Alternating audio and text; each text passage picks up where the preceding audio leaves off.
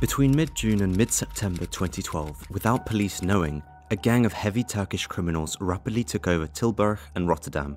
On June 22, 2012, police in Tilburg responded to an incident.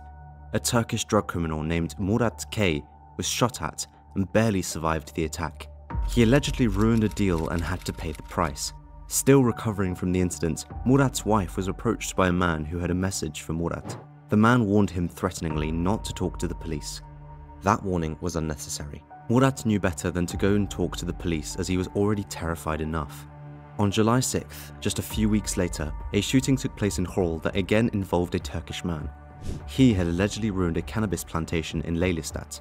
When a man named Ibrahim I opened the door of his house that evening, an armed man stood opposite him. They immediately got into a fight, which resulted in Ibrahim being shot by the man. The gunman ran away, leaving Ibrahim wounded. The terrified Ibrahim told police officers that the gunman belonged to a serious criminal group. He mentioned the name Sahin and described the gang. Ibrahim also talked about a man in a wheelchair, a man that was deemed to be ruthless and unforgiving. Ibrahim pointed to him as being the undisputed leader in the Netherlands of the Sahin gang, who is always heavily guarded. They can easily eliminate us. I know that talking will cost us our head. Their group is responsible for much more incidents no one knows of, Ibrahim said. At last, Ibrahim finally gave a name of the man in the wheelchair. It was none other than Zekeriya K, the leader of the ruthless division of the Sahin gang in the Netherlands, also known as the Master. Who was this man, and what had he got to do with the shootings? After Ibrahim's first confession, gradually more Turks started speaking to the police about this Zekeriya K, and he gained an almost mythical status. They all somewhat said the same. They respected him, yet feared him. And most importantly, they wished they never knew who he was.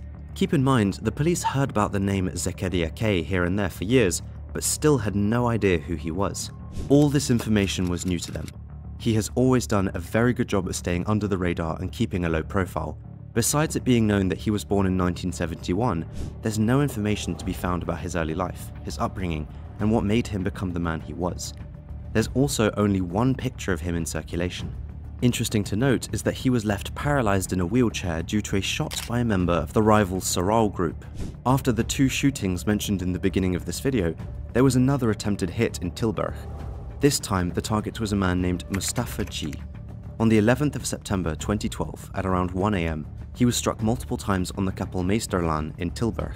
Despite being struck in his head, Mustafa managed to drag himself to the apartment door, after which people immediately called emergency services. Mustafa remained in a coma for weeks, but miraculously survived the incident.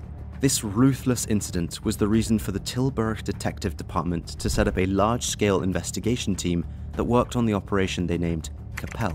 This name derived from the last shooting which happened on the Kapellmeesterlaan. The police were alarmed by more incoming signals from the Turkish-Dutch underworld about Zekeriya and his men, and decided it was time to take significant action. The Turkish underworld remained very closed and tight-lipped, making it incredibly hard for police to book any progress. No one wanted to talk out of fear of repercussions. It was best for everyone to turn a blind eye to what was happening, because if you'd make Zekeriya mad, you knew you would be next in line. The previous 3 incidents were prime examples of that. Step by step, police managed to gather some information here and there and pieced it together. As the puzzle of Zekeriya became larger, police slowly gained a better understanding of him. They were in awe of his stature and alleged involvement in the underworld. They found out that Zekeriya is the cousin of Sedat Sahin.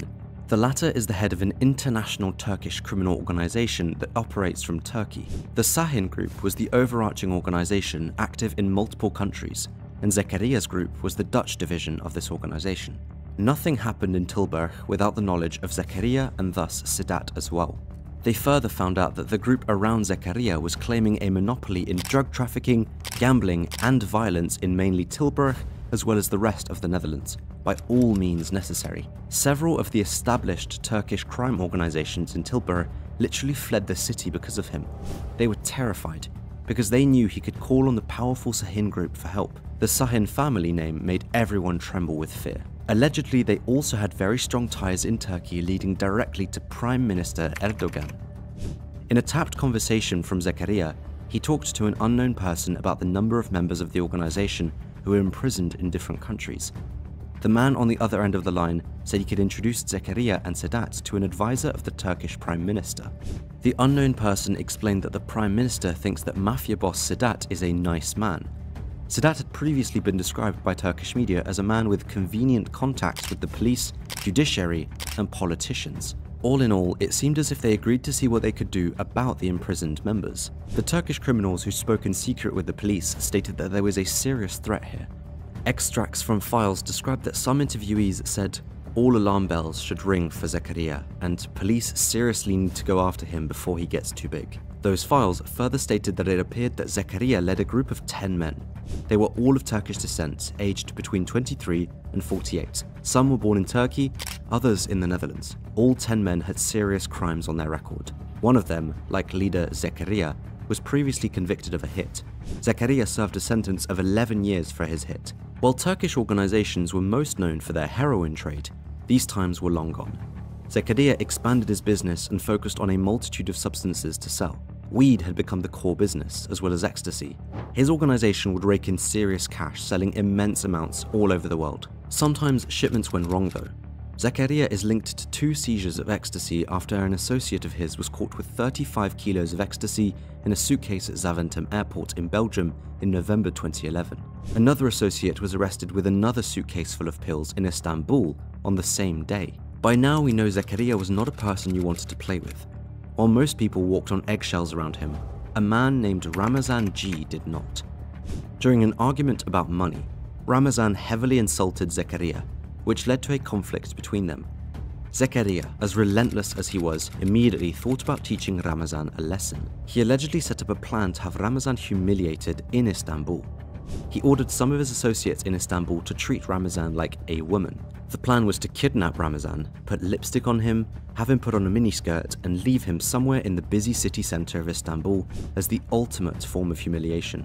I have to say this is quite creative and something I've never seen before in all my time of making these videos. Whether this actually happened is not clear. The fact that he even thought about it is already crazy enough though. In October 2013, after tapping and hearing numerous victims and suspects, the police thought they had enough information to arrest the group around Zekeriya K. They simply did not want to wait any longer because the risk of more violence was very high and had to be prevented. Zekeriya frequently moved between Tilburg and Antwerp. After a joint effort of Belgian and Dutch police, he was arrested in Antwerp carrying a loaded firearm. 9 other of his associates were arrested across Belgium and the Netherlands, of which nearly all of them were also carrying a firearm. In May 2017, Zekeriya heard that prosecutors demanded a 20-year jail sentence for him. He was deemed to be the boss of a criminal organization that imported and exported various sorts of substances, as well as the initiator behind the 3 failed hits that happened. His lawyer, Louis de Leon, said that his client's role has been made too big by the police and judiciary. He is involved because of his past. My client played no role in the shootings. Others only reached out to him because he could mediate. By actually solving things, he got into trouble.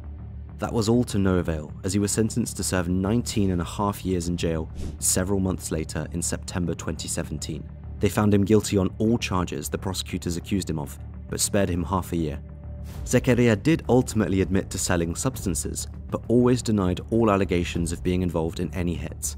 For now, he is serving his prison sentence and will be behind bars for a very long time. His arrest meant that the once established crime groups in Tilburg that fled because of him could return to the city and conduct business again without having to fear repercussions from Zekeriya. I'm curious to know what you think about Zekeriya and the Turkish Mafia. It seems quite different from the Mocro Mafia that I've already covered in many videos. Let me know your thoughts in the comments. See you in the next one.